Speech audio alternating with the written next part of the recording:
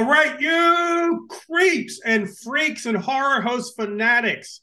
Just like vampires, sometimes horror hosting needs fresh blood, and this man is part of that. He is Lenwood S. Sharpe, aka Gregor the Grave Digger. How are you, sir? I'm fair to Medlin. How are you doing? Now, I haven't heard that for a while. That makes me feel at home. Oh, that's good. You're from Virginia, right? Yes, sir. Myself, the same. So let me ask you, are you a monster kid? Um, yeah. Well, not in the technical sense because I'm younger. I wasn't born in the 50s, 60s. Did it go on through the 70s? I think it's I couldn't never say. I stopped think it's once it 50 or started. 60. Yeah. But in the I guess in the practical sense, I'd say so. I'd have to say so. Like I few things around here that would certainly evoke that type of feel. Yes. Do you have how far back can you go as far as a horror, scary sort of memory? How far back Yeah, does that go for you? because that's two things. One is when I saw like a monster, when something actually scared me. I remember when something actually scared me. It was Large Marge from Pee Wee's Big Adventure. Terrified the crap out of me. I mean, I must have been like 4 or 5 years old. And it looks like when you see it today as an adult, you're like, but yeah, that'll do it. Yes, Because sir. It you comes out of never saw it nowhere. coming. Yeah, Exactly. How about the first time you saw a monster, let's say? a monster. Well, I was very big in dinosaurs. I mean, when I was growing up, there was Jurassic Park and every other TV show or movie. Kind of a love of dinosaurs turned into a love of giant monsters. And it kind of just went off of that for a while. So I was really big into Godzilla. I got him. He's up there somewhere abouts. But saw a bunch of Godzilla stuff, King Kong, Tarantula, all the B movie monsters, and I did grow up with MST3K. When my older brothers first told me there was a show that came on late night about robots who make fun of movies. I just thought they were messing with me. I was like, no way. Because it sounds like the most ridiculous thing when you say it like that. So you're a Godzilla fan. Can I ask Mm-hmm. what era is your most beloved?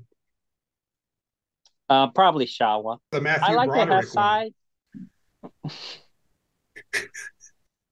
Why would you even ask me that? It was a movie. It exists. Sorry, I can't help it. I don't know if you ever seen Steve Reich's book, Japan's favorite monster unauthorized biography of the Big G. It's like it's like maybe it's a big thick book, maybe 200, 300 pages, and like an actual big size book. I grew up with that as a kid. I read the entire thing front and back. It's awesome. Man, so where did the Matthew Broderick one go wrong? Because it to me it wasn't. Another guest said if they had called it the Beast from 20,000 Fathoms, he might would have liked it better.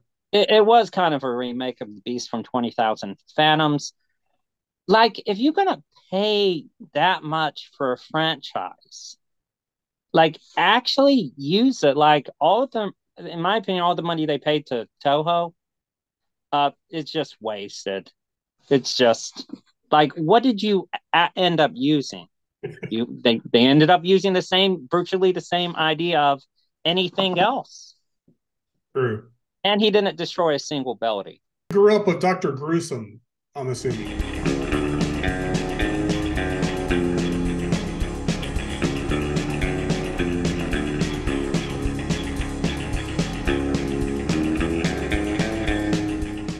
Somewhat, and here's how this happened. So Dr. Gruesome came on TV when I was kind of too young. If I saw it, I was too young to remember. But then they had this anniversary special, um, where he showed Gappa the Trephyibian monster. But the biggest thing about it was I was kind of perplexed when I saw this guy just in like the middle of a movie. And but my older brother was like, "Don't you know who that is?" It's like, I I don't know who that is, but like I do want to know what it is. If he's somebody I should know who it is. So effectively, my brother just kind of acted like a hype man because it's my older brother saying, "Don't you know who this is?" I'm naturally like, now I'm interested. That's one thing I miss is the very local nature of horror Mm-hmm. hosting. And speaking of, where can all the creeps find Gregor the Gravedigger? Yeah, you can find Gregor the Grave Digger by virtually typing Gregor the Grave Digger into any social media platform. You can also go to weirdhalloween.com. That's my website. That actually, I've had that around longer than I've had Gregor, but all the links are there. Growing up, how much did Dr. Gruesome influence your character? So it's actually interesting because I didn't just grow up with Dr. Gruesome. As far as horror hosts, I would say I had between 6 or 7. And that Nice. sounds like an outrageous number, but it's weird because I've had horror hosts throughout my life, but they would in one would come in, one would leave, one would go in, one would leave in like the oddest ways. I think even before I saw Dr. Gruesome on TV, my brother was really big into novelty music. So he played a lot of Weird Al. You heard if you're familiar with the song Fish Heads or Yes. King Cream. But one of the ones he played was Zachary, and he played it constantly. So I would, even though it's not my era or generation at all, I grew up listening to Coolest Little Monster. He had this commercial for Goldview. If you're cramped, then you're cramped. Come to. I'm not going to sing it because I don't want to get copyright flag. Zachary is for president. So that was really good. The humor really stuck with me, and of course, I had the Adams Family growing up, and I did catch a lot of TV Land, so I did see the monsters and all that, and I really liked that particular type of humor because it's not just like graveyard humor; it's the horror in the real weird, but it's in the real world. It's Right. interacting in a real context. That's extremely appealing. Then later, I saw Dr. Gruesome, but also, and people might not, well, he is a horror host, technically. Roger Corman. And I don't know if you know where that happened, but AMC had a annual show called Monster Fest. And Yes. if I'm familiar, you're in Australia right now. Yes, sir. I think you have a Monster Fest completely unrelated. Uh, Um, Not that I'm aware of, but I'm sure there is. yeah, because I Googled it and that was the only thing that was coming up. There was, Right. of course, a few people who remember the older show, but every year, since it was 1998, AMC would do this movie marathon that was hosted. I think the first couple of years they had Tim Burton on, or maybe just the first. But Roger Corman he hosted Monster Fest in 1999. The thing about it, even though it would last a few days, but only even because it was a few days, I had these magical things called VHS tapes, which for I don't know what your age or viewership is, but it's they're not desks, but they're square, but they're like this. They go into a machine called a VCR, and if you wanted to record something, you had to hit the pause button every time a commercial break happened. Well, I recorded those. A lot of Godzilla movies during that. A lot of Godzilla movies. Like there was a day for this, a day for that. God's. I wish I could have watched the whole thing, but they were broadcasting well into the AM hours, and my younger self just wasn't gonna. Though the interesting thing is they also had a tie-in movie, a movie that was made just for Monster Fest, directed by Roger Corman, called The Phantom Eye. And The Phantom Nice. Eye was about Roger Corman. He's hosting Monster Fest because it's a tie-in, and two interns come in, and he traps the interns into movie worlds.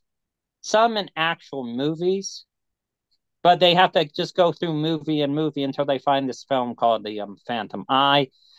I don't think it's ever been released on DVD. I think somebody put it on YouTube. I think it's currently up on YouTube. But that was really cool. So not only did you get a host, but this movie, The Phantom Eye, was chopped up in like 35 different parts. So during the breaks, you would get Roger Corman hosting the movie. Then you would get a piece of the story, The Phantom Eye. Yeah. So when I did my show, it has a lot of story, but it also has a lot of hosting because I must have watched those tapes like hundreds of times. So even though Roger Corman was only a horror host for a short time on TV, since I had the tapes, I continued to watch them for like years. Nice. And who better, really, than Roger Corman? He gave us so many cool movies. Yeah, and they had other hosts. They had like I said, they had Tim Burton, and they had Linda Blair, and they had Whoopi Goldberg. Ah, Inexplicably, I mean, she's great. Don't get me wrong, she's great. Maybe in the contract she has to do everything, so it's like, well, this is everything. We're gonna could put you in there. be. Um, but Roger Corman influenced it a lot. So did well, Doc Dr. Gruesome had the distinction of actually being called a horror host. So it really familiarized me with that concept. And even for years, I didn't think of Roger Corman as a horror host, even though he did exactly the same thing as everybody else.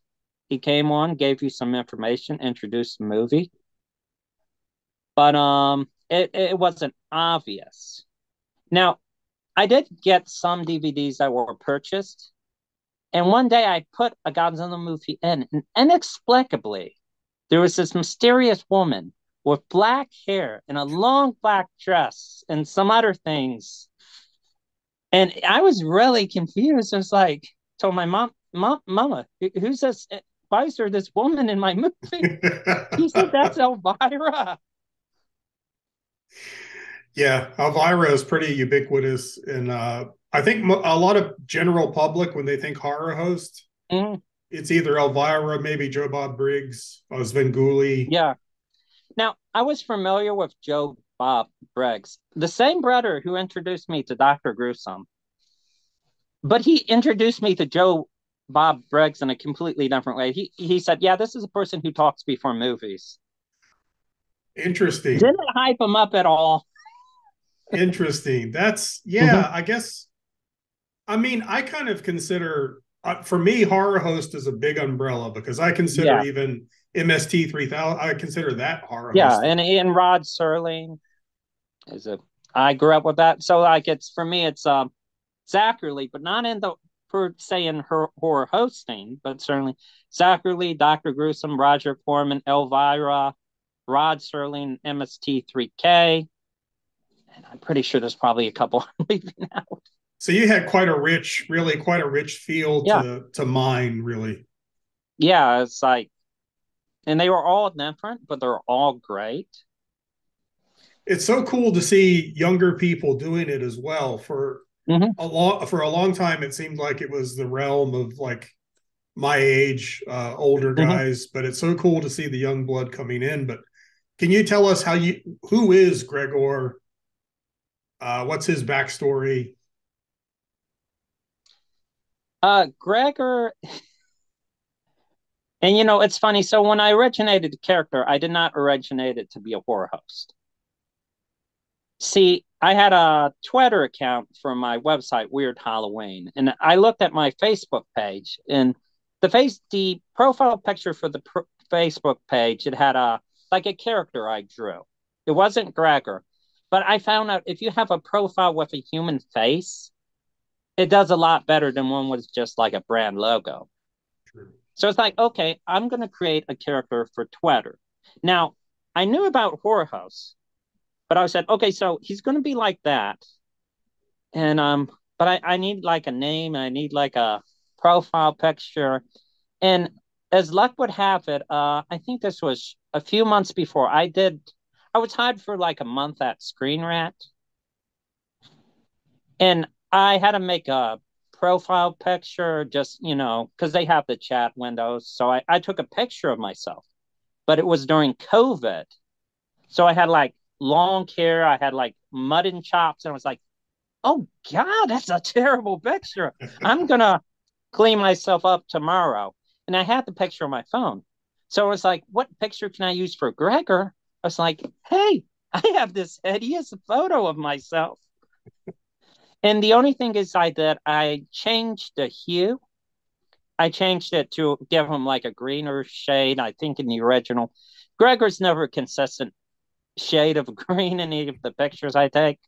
But I think in the original, he was maybe like a turquoise, but it was nice because it looked like there was this soft moonlight hitting him. Right. I also photoshopped a little. I gave him like staples on his neck. I had some slime dripping in the background. And I was thinking about what he should be. And I kind of love stock characters, like the nameless background characters in movies. And one of these happens to always be gravediggers. Because in a horror movie, you have the gravedigger. He's usually never given her a name, never given any kind of character development. He's just this kind of creepy guy that wanders around carrying a lantern, maybe. So it's like, okay, I want to do a gravedigger. Then I thought, oh, what's his name going to be? Well, originally I thought of Conrad, and I thought of Conrad because of Conrad Brooks. Because when I was growing up, my dad got a lot of dollar DVDs from the dollar DVD bin.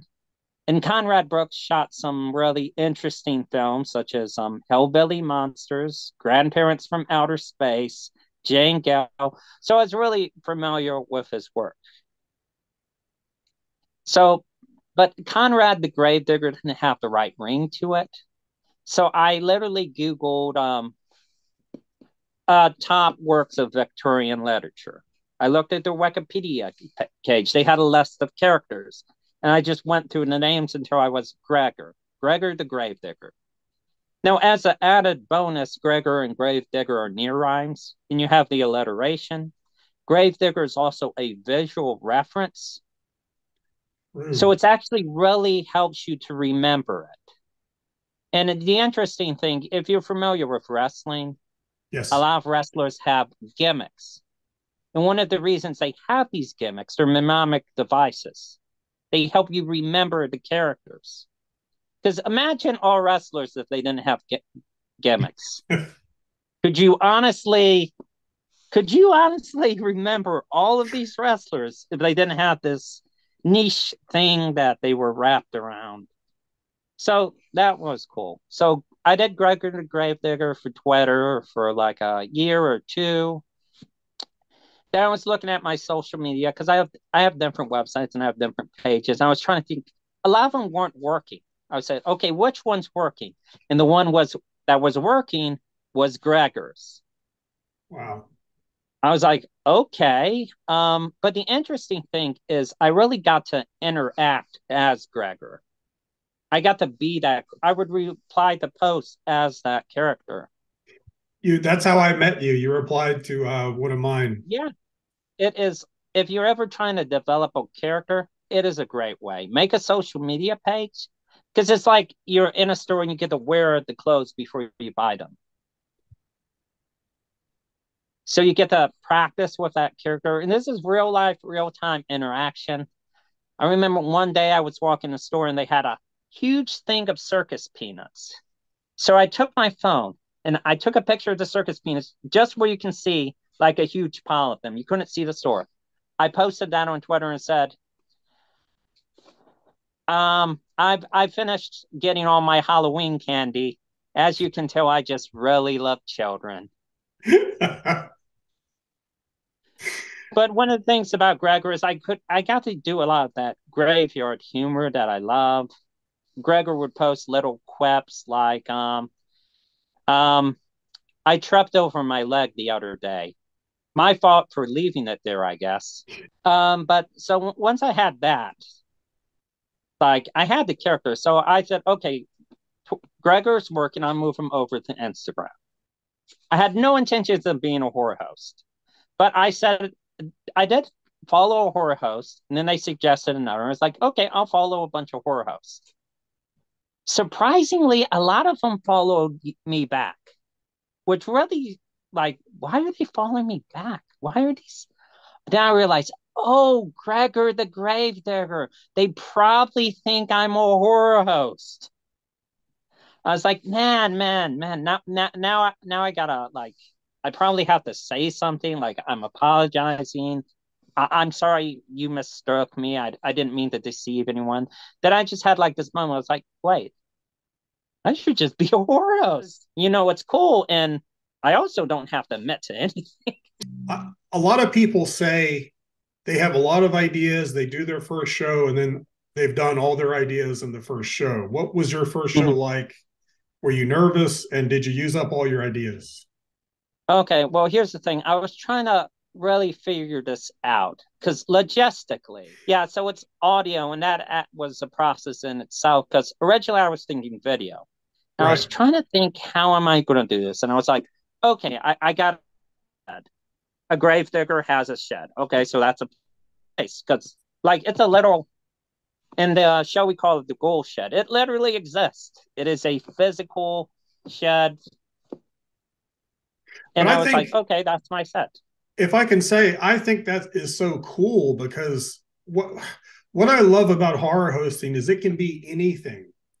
And Mm-hmm. the fact that you are doing audio is like it's almost harkening back to the old time radio type thing because the best scene is what you can create right here, and it's Oh yeah. personal. And here's a little secret here. So I don't you probably I think you talked a lot about the public domain in here. Yes, sir. So anything before a certain time is under the Copyright Act of 1909. There was the Copyright Act of 1909. Then was like the Copyright Act of 1976. The copy, and that's a big time period. So the Copyright Act of, I think there's some restrictions on things made in the 60s, but you know, honestly, in radio, television came out in the 50s. A lot of the shows had kind of run their course by that time. The Copyright Act of 1909 does not have a provision for audio recordings. Oh, None. So you have a lot of trouble finding stuff in the public domain. Like if in film it's like this. In radio, it's boundless. It's literally everything. wow. Sometimes music can be copyrighted because it can be put into like sheet music, it can be annotated. Right. But the selection, I can use anything. So I can use anything. Since it's audio, I have an unlimited budget because you don't have to make anything. You make sound effects. I make all my sound effects. I enjoy Nice. making sound effects. If my recommendation, don't get a public domain sound effect unless you really have to. Make it because it's so much fun. What is that like? What's that process like? I guess you've been making them, so I guess you kind of know Mm-hmm. what you need to produce a certain sound. That's fascinating. Well, I don't buy one. I don't buy anything to make a sound effect. I look around my house, see what I have. I actually got a tip from because on my first show I did Orson Welles' Dracula, because obviously that's an obvious choice. And there was this, I read something about the program. They said to get the sound effect of driving the stake through the heart, they used a watermelon. So I was like, okay, runs in my thread. I got some watermelon. I start squishing it like this. That sound effect is so useful. And a little trick on audio, you can be as violent as you want to be because you don't True. see anything. True. And you can have some stuff that sounds really terrible. I think on one episode, Gregor nails like a pry bar through his foot.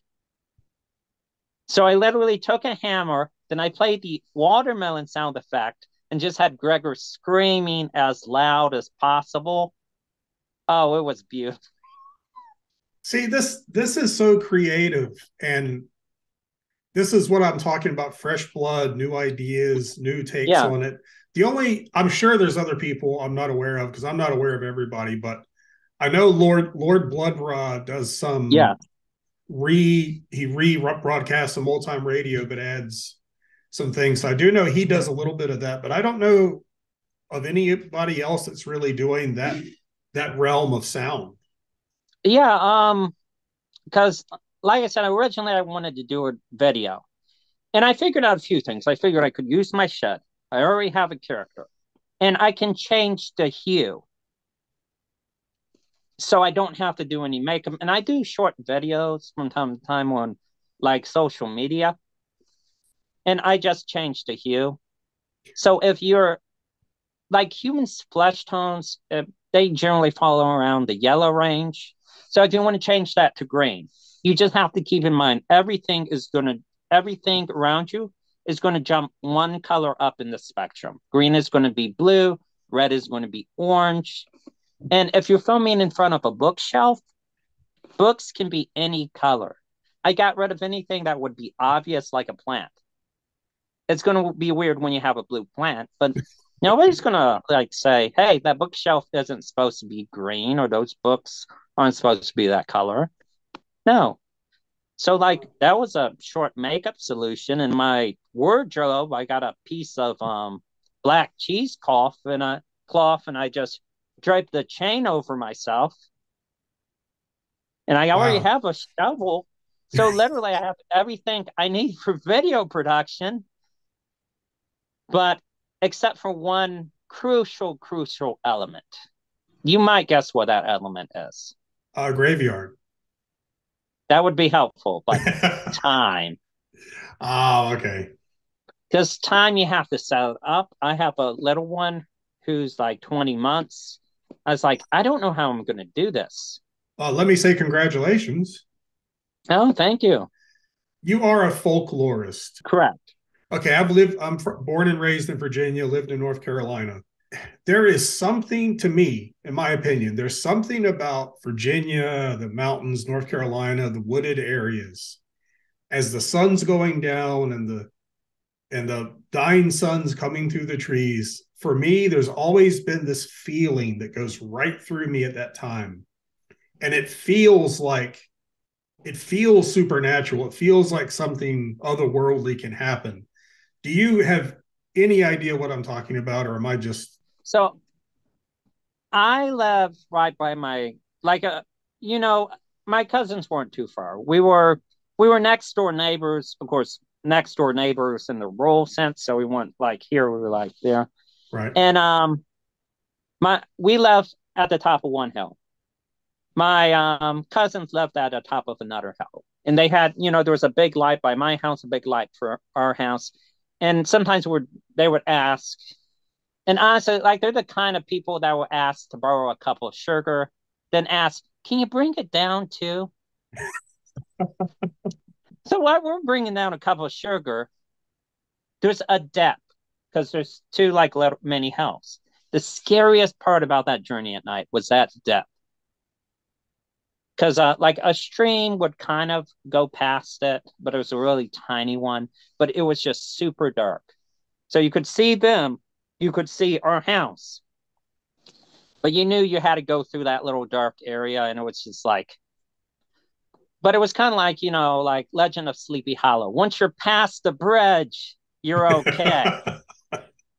So you would walk, walk, walk. You would run. You would walk, walk. The little stream would also cut into the woods because you had a road, then you have a little stream, then you have woods.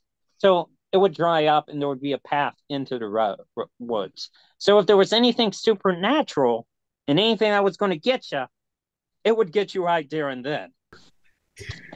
Yeah, but there's tons of folklore about Virginia. I have a book series, Ghosts of Virginia, that's 3 volumes on my shelf. I'm sure we'll ever find books are sold, but The Ghosts of Virginia by L.B. Taylor Jr. This is the volume 2, but like I said, it's and they're all this size. This is easily yeah, this is like 400 pages. Wow. Yeah, so usually if you got a lot of history, you also get a lot of ghosts. And it's, to me, it's fascinating. Folklorist. I love that. Of course, that area is so just chock a block with all that kind of stuff. Mhm. Look forward, all the creeps. Look forward to the folklore episode because that's going to be amazing. Yeah. I do interject bits and pieces. So my specialty is North American folklore, particularly American folklore. But you know, it like folklore doesn't really care so much about national boundaries, so it spells. There's a lot of spillover. True. And can you hear that airplane? I cannot. No, sir. Okay. So actually, I have this running gag in my show because you'll hear an airplane. Then Gregor would say, "Always with the airplanes. Always, always with the airplanes. They just think they're better than us. They have an air. They have an air, but maybe that's why they're called airplanes." So I literally used the constant annoyance of airplanes and just made it running gag. And sometimes when you can't hear the airplanes once it's recorded, I got to insert an airplane in here now. So, what is the time frame from you get an idea for your show? Mm-hmm. The time frame from idea to the show is up. I usually try to do it in a month Okay. because very important thing, it should be fun. I think my first month I did 2, but then I didn't do something the second month. So it's like, I'm going to make this monthly. I do take breaks from time to time, but generally in a month, for me, that feels like the time frame where it's still fun, but it doesn't feel like work. And probably should talk a little bit about horror radio. And there's also a website, oldtimeradiodownloads.com, that has a lot of this stuff. And usually I get anything before like 1960, though honestly, anything after then is probably like 1% of everything. But I can guarantee you anything before 1960, that's good to use. Some restrictions for music. Now, I did get flagged once by YouTube for using a wonderful story called The Dark, which was, and a lot of these radio series were made into TV series. The Dark came from Lights Out. Right. Had a very ominous beginning. Lights out, everybody. And it's is later than you think it would contemplate it. There's a wonderful story called The Dark. And I would never watch it if it was ever adapted in a movie. It's about a fog or a dark shadow that turns people inside out.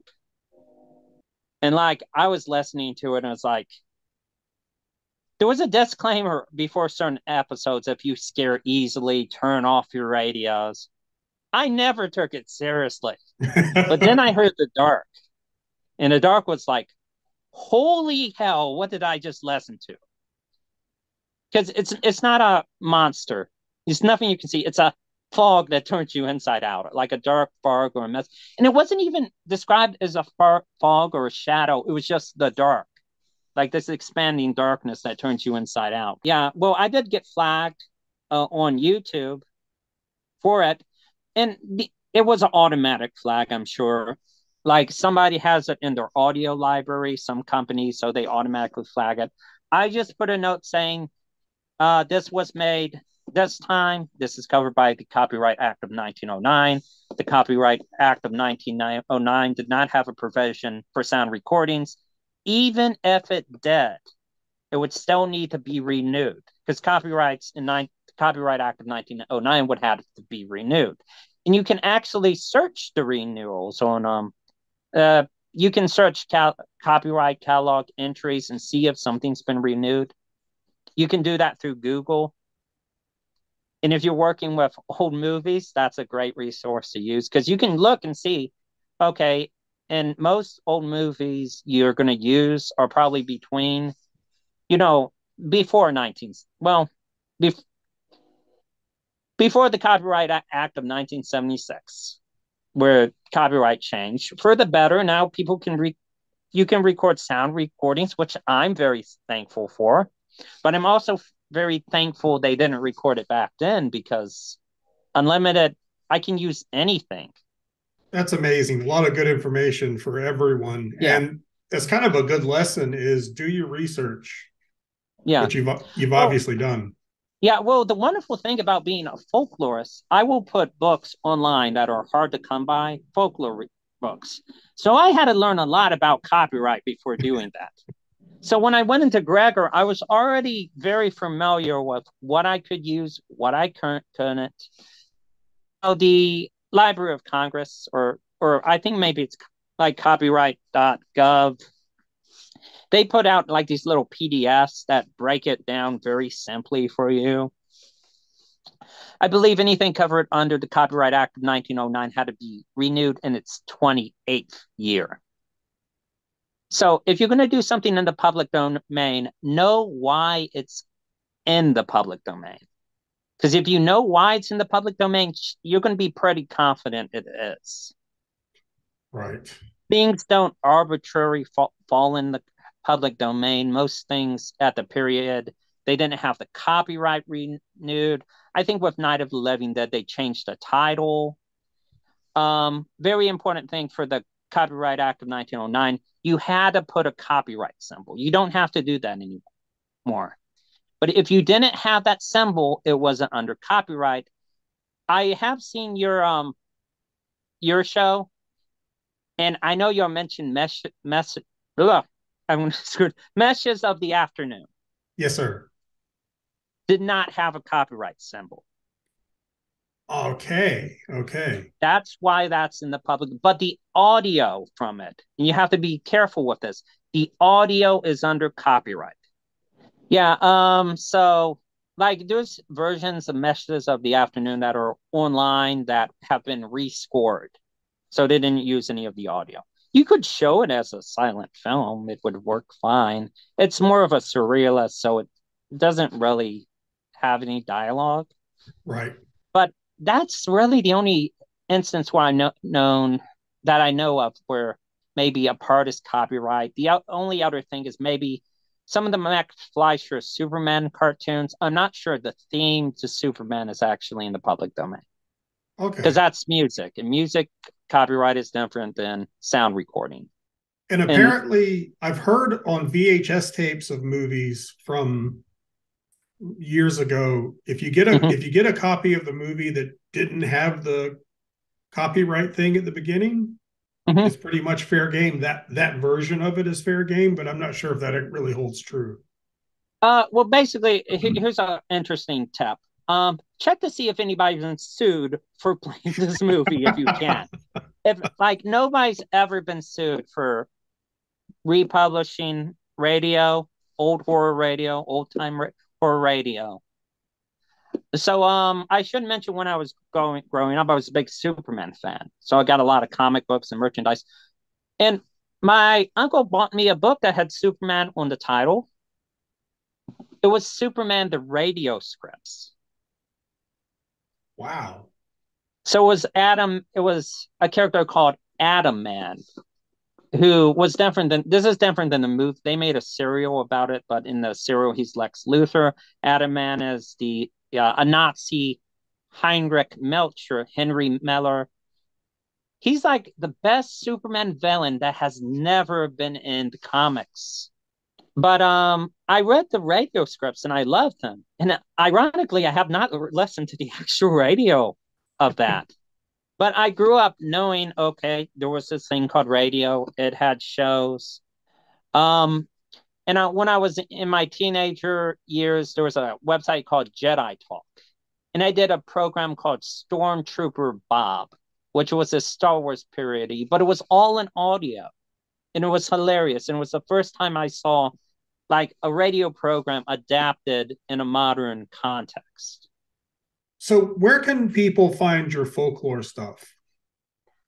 A lot of it's on lumberwoods.org. I originally started in high school.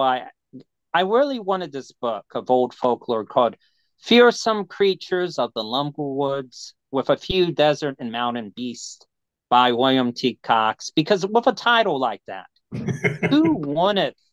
I was fortunate enough to find a copy. You can't get a copy now. Now it's a collector's item, and eBay prices are astronomical. I should mention there's somebody who made a book with the same title that is not this book. I think that's just like a marketing gimmick. Right. But there are some republications. But what I did is I scanned the images. I typed it up by hand because we didn't have what it's called an OCR, which converts printed paper into digital text.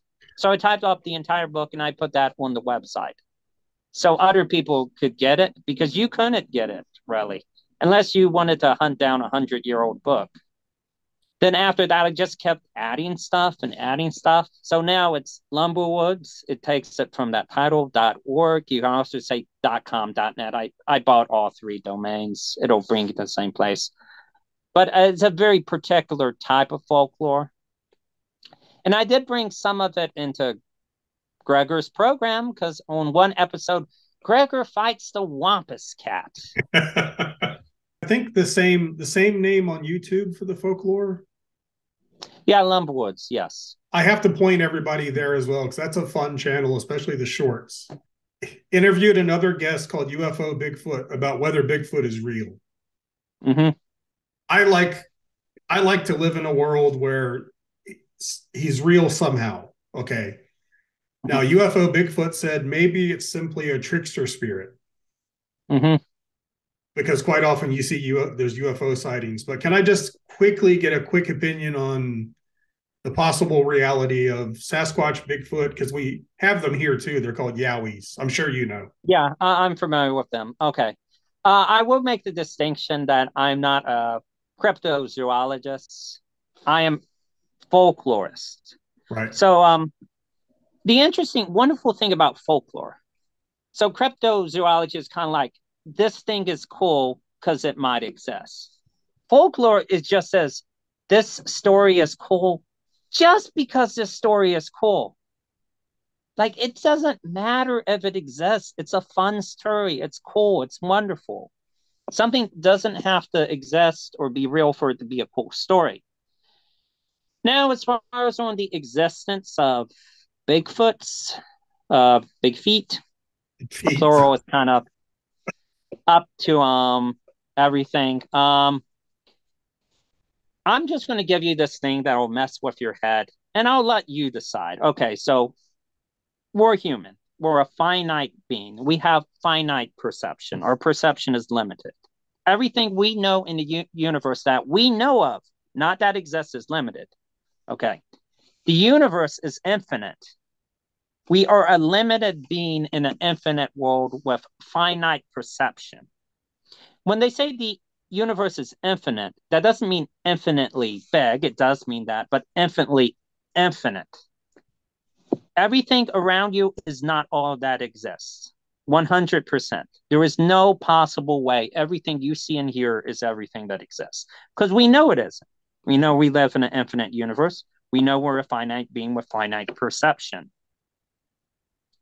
So, what is beyond the veil? We don't know. I try not to think about it because, again, finite being, finite perception, finite brain. I couldn't comprehend what is possibly beyond all we can possibly know. But the unknowable does exist. The unknowable is a thing. Whether Bigfoot is some symptom of the unknowable, I can't possibly know. Obviously, because it's not within my conception to know. That's a great answer. Such a great answer. The one I believe it was a short that I really loved was, I think it was The Tree Behinds.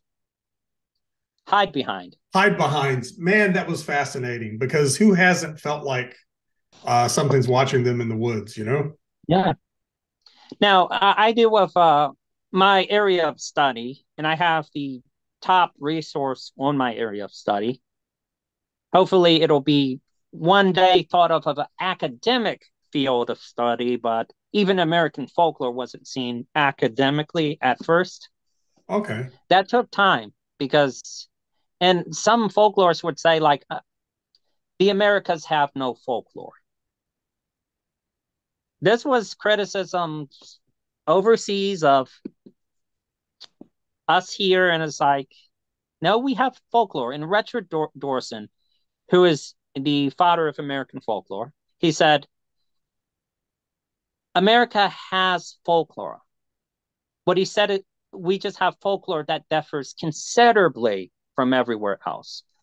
In North America, we have international folklore because we have lots of people from lots of continents. So even say something like Paul Bunyan. If I told you Paul Bunyan, you have an image in your head. I'm going to tell you right now that image is incorrect. Because in oral tradition, when it's spoken, there are no images. The images are created in the minds of the listener. So one person, when he thinks of Paul Bunyan, might be an older man, one might be a younger man, one might be black, one might be white, one might be native. And there's a whole nother thing. I like to call it the Paul Bunyan multiverse, because every lumber camp told Paul Bunyan stories, but no one camp told them exactly the same way. Wow. So every camp had their own Paul Bunyan. If you know Babe the Blue Ox, never called Babe in folklore, it's a blue ox. Advertisers like to name things. Lumberjacks did not. In one story, he has one eye in the center of his forehead. That was somebody's blue ox had one eye. Wow.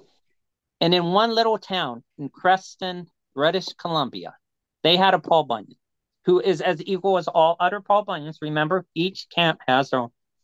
Their Paul Bunyan was flesh and blood. There was an actual person. They referred to him as Paul Bunyan. And even in newspaper, they claim they referred to him as Paul Bunyan of Blue Ox fame. Now he had a original birth name, but he was their Paul Bunyan. So if you want to know if Paul Bunyan exists, in a small town in British Columbia, for about 7 years, he absolutely did. Because who's to say, like, this version is invalid to this version? I like the way with Gregor, you toss in comedy and you can also be funny because the scary, the dark is fun, but if it's all that, of course, it becomes kind of a drag. So I like the way you keep the comedy in. Because to me, like, Halloween isn't just scary; it's scary fun. It's those two distinct elements that make Halloween Halloween, and that's why I love Halloween. Also, Halloween's kind of really tied in with folklore too, so that's great for me. But it's scary fun, and to me, without those two elements, it's just not quite the same. And I don't think any country does it better than the United States, and here's why. We have a particular type of humor in the United States because we were founded as a democracy. Your form of government determines the type of humor your people have. Like, British is very sarcastic and it's not as direct. There's a reason why they needed not to be direct in Britain for a long time.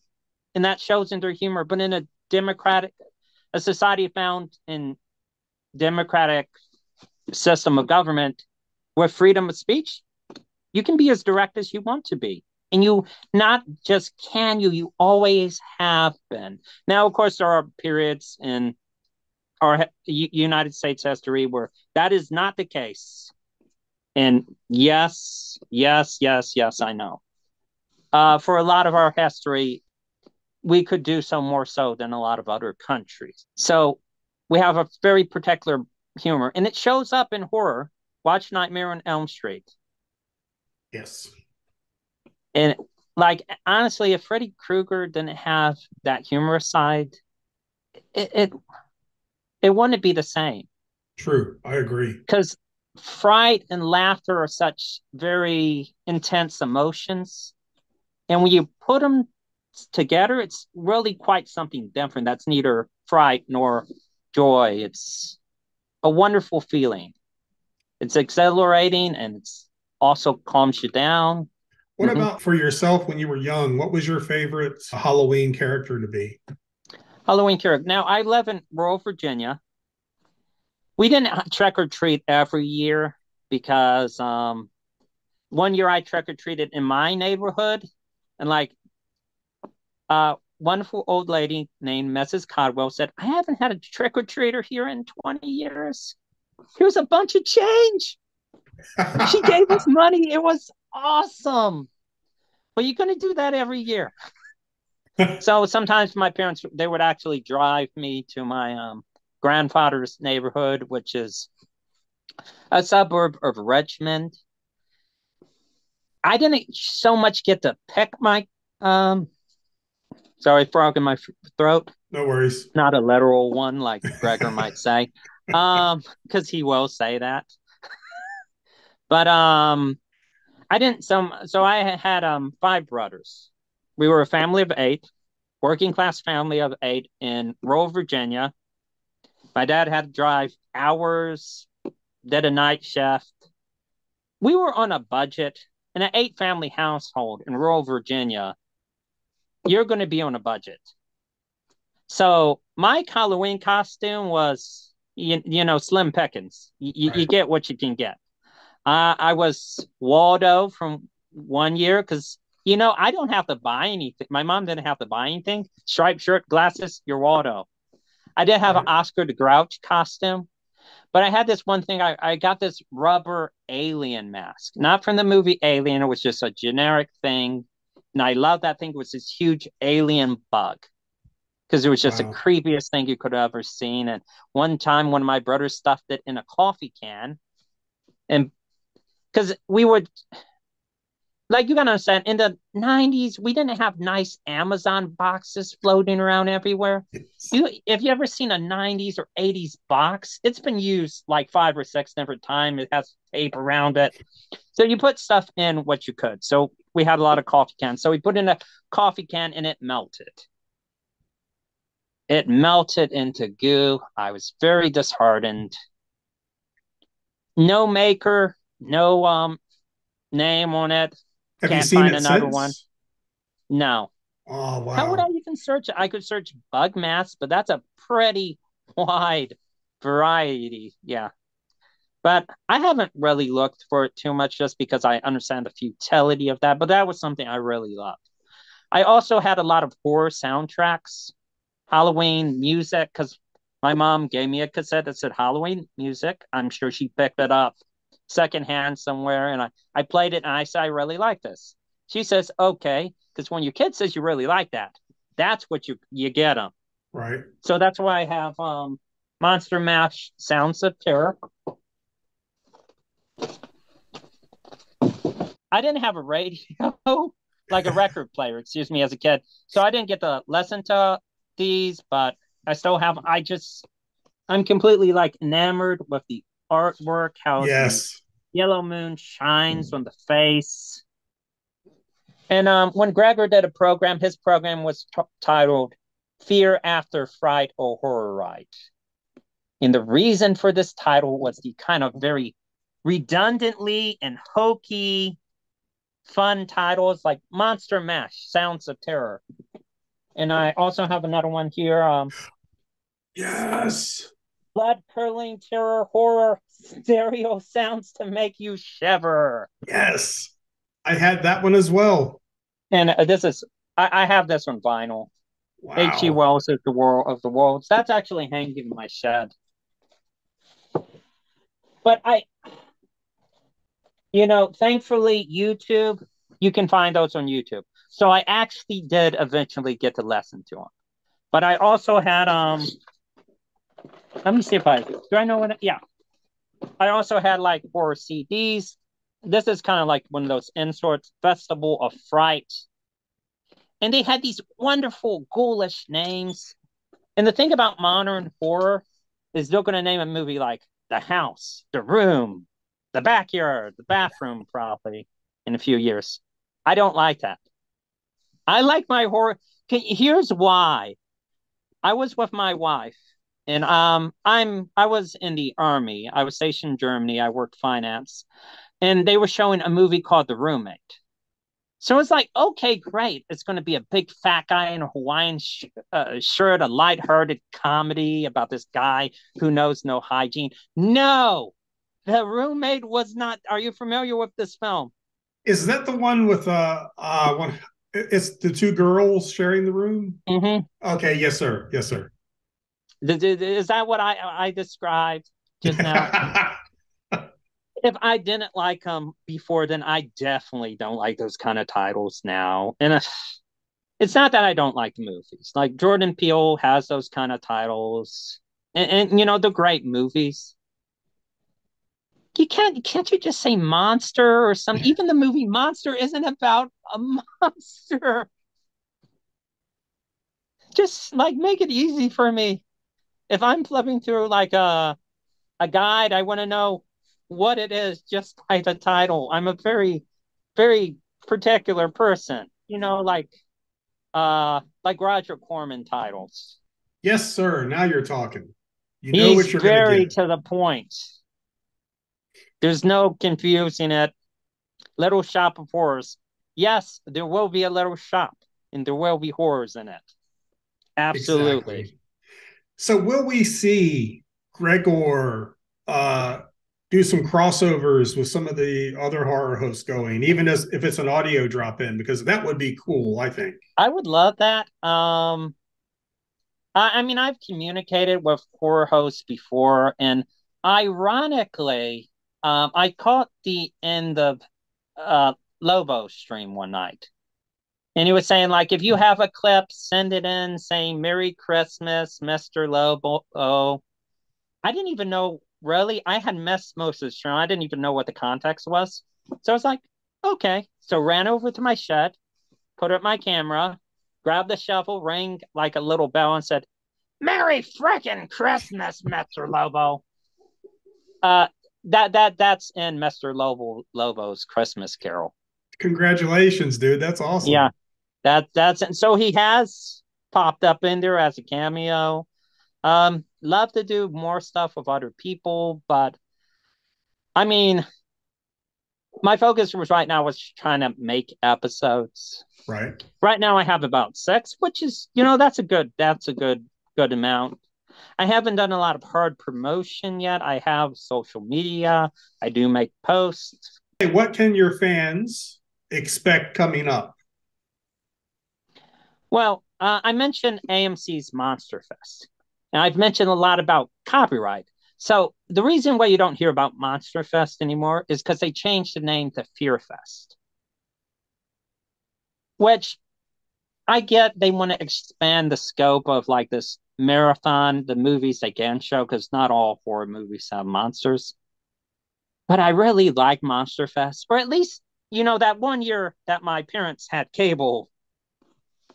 Well, they had it for multiple years, not consistently. It kind of went on and off at my home. Sometimes we had cable, sometimes we didn't. The interesting thing about the name Monster Fest is they did register a trademark for it. Their current status to that trademark is dead. Oh, So there's this wonderful thing called trademark abandonment. Now you can have a trademark for as long as you use it. So like Coca-Cola still Coca-Cola, they still have a copyright and a trademark because they use it. But if you do not use it for like a few years, it will be abandoned. And guess what's abandoned is the name Monster Fest. So I said, wouldn't it be a riot if I made my version of Monster Fest and called it Monster Fest just to stick it to them? that would be So amazing. that's the next thing. I'm working on Gregor the Gravedigger. Now, I try to be humble. My character is not. So I recorded some audio. Gregor's told what a great honor it is for me to be hosting. I feel honored to be nominated for hosting Monster Fest, nominated by myself. So Gregor will be hosting Monster Fest. Oh man, that's going to be amazing. When do you anticipate to release that? Hopefully, maybe this month, but things happen, life happens, maybe April. Right. Definitely by April, but yeah, because that's to me that's an insane idea. That's amazing. I Not can't wait for only that. can I use their abandoned trademark, I can also poke fun at them and respect them too, but also just make fun. And I threw in a joke and says like Gregor's talking like, and now I'm hosting Monster Fest, which is the only Monster Fest in the entire world, including Australia. And nothing else in the world has this name. I will face no legal repercussions whatsoever. That is going to be amazing. All the creeps, watch for that. Can we get the final thoughts from yourself and Gregor? Oh yeah, sure. From Okay, for myself, here, make a social media account about a character, even if you don't plan on being a horror host. It is tremendously fun replying to people, even if you get scammers in your inbox. You can reply to them with the most ghoulish, outrageous, wonderful sounding stuff, and they will respond back to you because they were not expecting it at all. And I posted some of this on my website. I talked to this one person, and I think they were trying to catfish Gregor, but I have the profile picture. Why? Why would you? Because he looks like a green Gargamel. Why would you even bother? So it asked, did I have a house? So I sent them this picture of this dilapidated room with the floor falling out, and I said, you can have the dry spot. Then they asked, if you have a car. I sent them a picture of a wheelbarrow. I said it gets great mileage and it's environmental friendly. That's awesome. I love that. And like I said, I never intended Gregor to be a horror host. I invented his character in a day. The name Gregor the Gregor. I had no more intentions than just have fun on Twitter. And I did. Because it's just fun, especially getting people's reactions. Uh, and I tried other Twitter. I have a couple other accounts. I tried a pirate who also appears. I had a couple. I had a toy soldier and I did a pirate and I did Gregor. And all three of them actually appear in my last episode in the audio. Best, most practical advice I can give you is a quote from Arthur Ashe, famous Virginian. Start where you are, use what you have, do what you can. I like that. You do that, no more, no less. All you got to do. And if this is my last word, I guess my final thought would be let me try to get it. So Gregor speaks from the same place you hack a loogie out of. Regards from the graveyard, and see you in the fear after.